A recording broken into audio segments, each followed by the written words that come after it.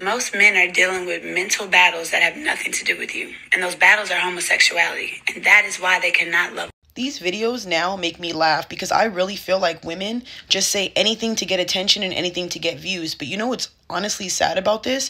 The fact that you guys are so delusional that this is what you think. There's women out here really believing this and living this and thinking every dude's gay because they can't love women properly. That makes me laugh. And then the fact that you use gay as an insult, like if that's a bad thing, what's wrong with the man being gay? That's none of your business. But with that being said, why don't you start looking in the mirror?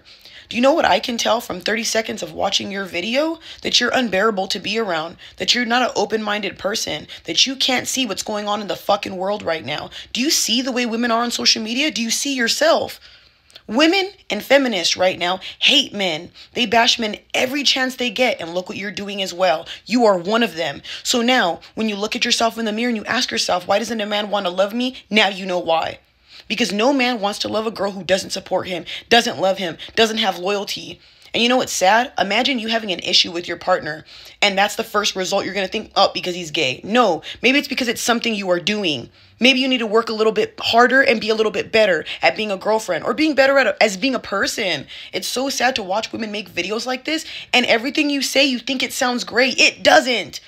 Y'all bitches are remedial. And I'm going to say this. I understand why I get banned, because I cannot sit here and give you the, oh, honey, I'm not going to sugarcoat nothing. You came on this app saying whatever you wanted, so why can't I? And the other thing that I want to add is I cannot stand when women say men are gay as an insult. Do you know why? Because a lot of those same women who say that grope their best friends, make out with their homegirls.